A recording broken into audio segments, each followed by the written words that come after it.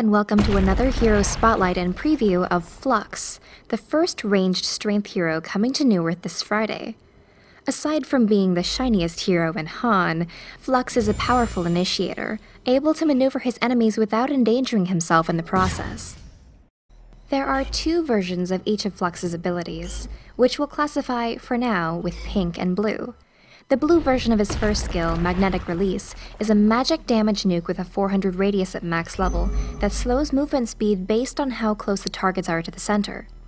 The pink version deals the same damage but snares enemies in the opposite fashion.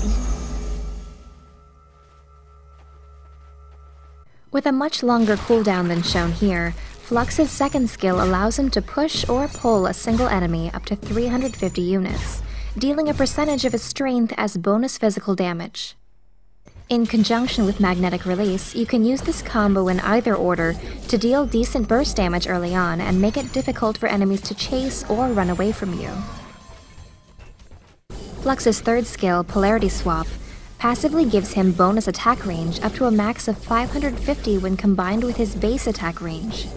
When activated, it allows you to toggle his polarity from the default blue pull to pink for push. This bonus also applies to the casting range of your surge, capping it at 600 range instead of 400. It's especially important to level this passive ability since it gives you enough attack range to safely last hit and harass in a lane, and more importantly gives you the option to switch your polarity and push away enemies when necessary. Flux's ultimate globally pushes or pulls all enemy heroes up to 700 distance at max level based on his polarity.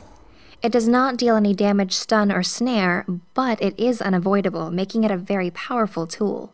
In this instance, you can see that the ultimate in itself pushed away 3 enemy heroes approaching to gank Flux from different sides, causing Pharaoh's Wall of Mummies to be misplaced and ruining the effectiveness of this gank. At the early levels, I would recommend different skill builds depending on whether you'll be soloing or side laning.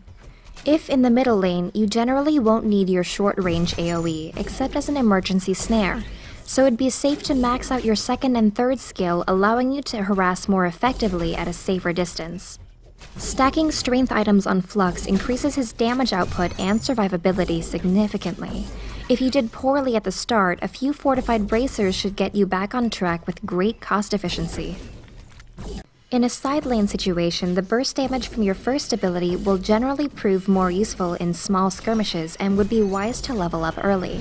A single level of your second skill will serve its purpose, and your polarity swap should be maxed out for the bonus attack and casting range. One notable item that I'd like to point out as incredibly useful on Flux is Frostwolf's Skull. It makes your ultimate snare everyone on the map after pulling or pushing them, making your ultimate much more effective as a counter-initiating tool.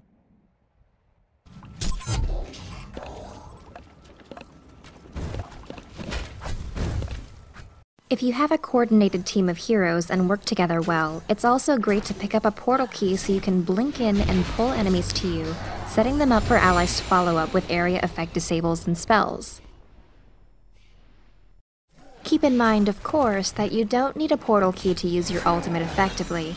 Keeping good map awareness and timing your ultimate well can help allies escape from ganks across the map and assist them in chasing an enemy who could have escaped otherwise.